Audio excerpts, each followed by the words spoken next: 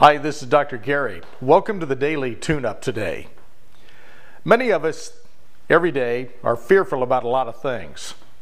It's not like there's not things to be afraid of right now. However, what we do about that is really important on how things are going to turn out for us. Many people are focused on not having money, not having things, not being able to support their family right now. Even though they say things are improving, they're not improving fast enough for a lot of people. Us being afraid of that kind of paralyzes us. We have to be willing to scale down the way we view things and bring it into a very small area. They say the best way to eat an elephant is one bite at a time. Well, that's kind of how you handle fear too. Rather than look at everything that you're afraid of and everything that you're afraid is going to happen to you, bring it down into this moment right here, right now, and always ask yourself, by the end of this week, by the end of today, by the end of this hour, what is it I want to have accomplished?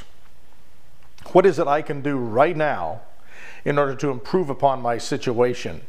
If we can break it down into these small parts, they're much easier to digest, they're much easier to take a task and actually accomplish it.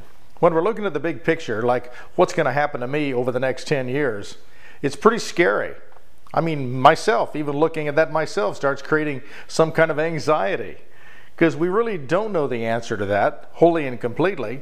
What we do know though is what we can do right now, this moment right now, to make sure the next moment works.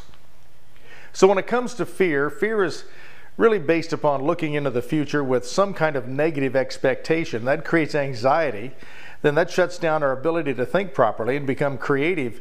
And by shutting that part of our mind down, which is that cerebral cortex, what happens is we don't come up with new ideas, we don't come up with solutions, and we stay paralyzed and frozen. Today, what I want you to do, rather than look at all the things you have to be afraid of, ask yourself the question, where would I like to be by the end of today, and what can I do right now in order to do that? And start prioritizing the tasks at hand, and you'll find by the end of the day, by looking at it, you're going to feel better. And then waking up tomorrow morning, you're starting with a fresh day, and just do it with small chunks rather than eating that elephant one bite at a time, which is very challenging. So until tomorrow, this is Dr. Gary asking you to focus on right now. That's where your power is, that's where your abilities are, not way out in the future. Looking into the future makes us wonder what's going to happen. Looking into right now, where we can actually see a few feet in front of us, that's where we best navigate to make the future work.